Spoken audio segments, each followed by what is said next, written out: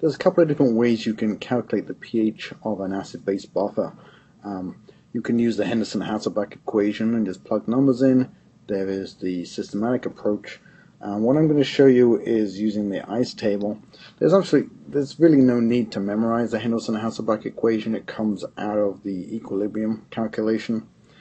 So let's say we have an acid which is acetic acid acetate, and we've got 0.5 molar acetic acid. I'm just going to abbreviate to HAC for acetic acid and AC minus for acetate. So it's 0.08 molar acetate. And we'll start off with the acid dissociation equation. So acetic acid will react with water, would donate a proton, will come to equilibrium, and you'll get a formation of acetate and H3O+. And we'll use the ICE table, so we've got initial change in equilibrium concentration.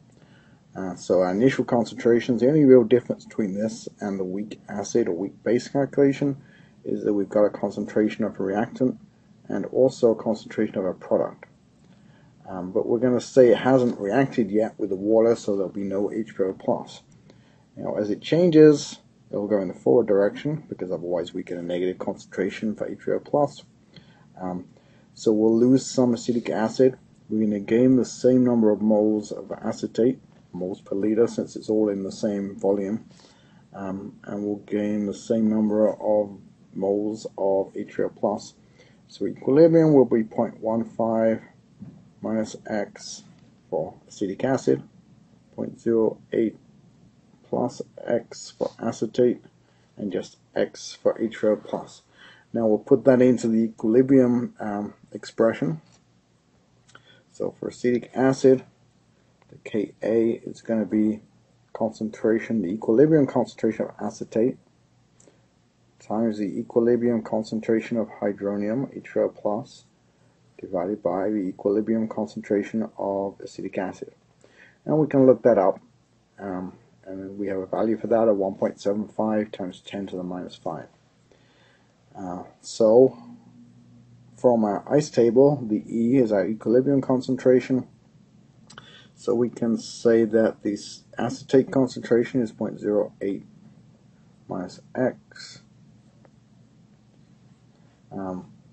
H3O+ is just X, so we multiply by X and divide by 0.15.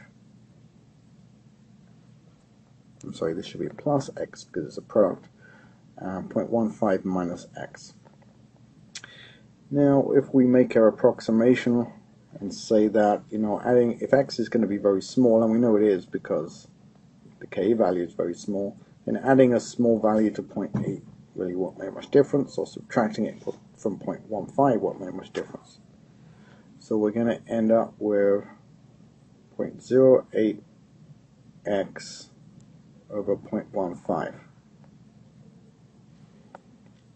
We know the value for Ka, so we can rearrange for X, which is our H3O+ concentration.